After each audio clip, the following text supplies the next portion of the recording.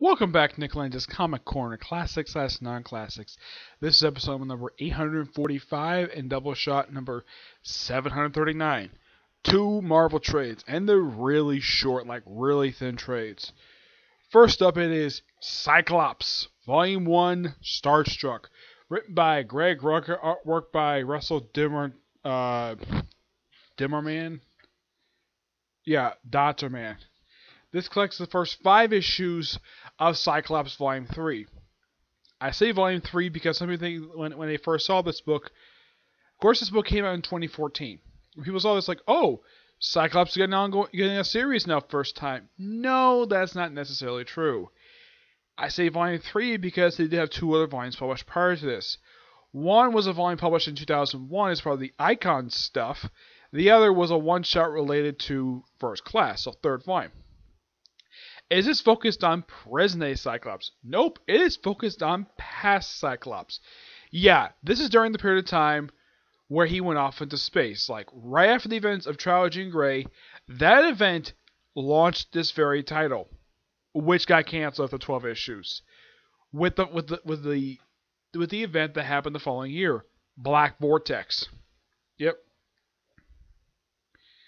Yeah, I say Greg. Now, here's the thing about Greg Rucka's run for this book.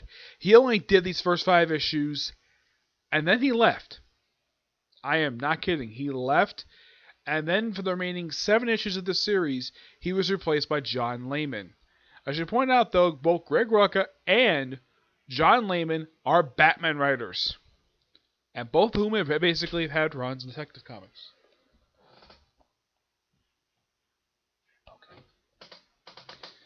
Yeah, had runs to the comics.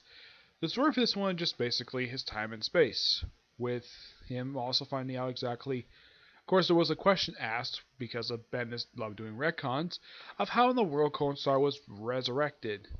Because he was killed off in, I believe it was 2008, I think it was, by his youngest son, Vulcan. How did he kill him? Snapped his neck. Yep, and it took 3 years, and he was resurrected via drugs. Yeah, they explained this in issue 3.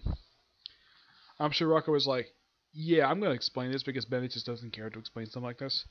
Yeah, of course, fights other pirates, stuff like that. It's a really good little story line, and I can't wait to get my hands on Volume 2. Give this book a 9.5 out of 10. Next up, it is Secret Avengers Volume 2, Labyrinth. This is also the 3rd volume of this series, collecting issues 6 through 10, written by Alex Knott and artwork by Michael Walsh. Yep. This is just set up for the end of this particular run. That's really what these issues are.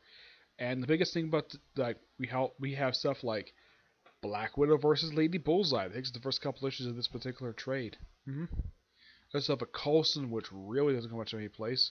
MODOK abandons S.H.I.E.L.D. because he realizes, he's in love with Maria Hill, and yes, Deadpool shows up in here as well.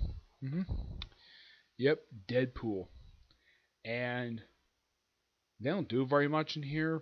I mean, of course, stuff with Fury. I mean, the whole point of this storyline is just setting up the final arc. That's really the whole point of this one. And of course, it follows up what happened in the last one with Hawkeye becoming back to Secret Avengers after he left at the end of the previous volume of the series. It's okay. It's not exactly the best issues. The following 5 issues are a lot better than this. I'm going to give this book roughly a 8.5 out of 10. It's okay. Alright, so that's it for this particular review. This one's short, but not much else to say about these 2 particular trades. Next one, all new X Factor. Yep, but to see you next review. Bye.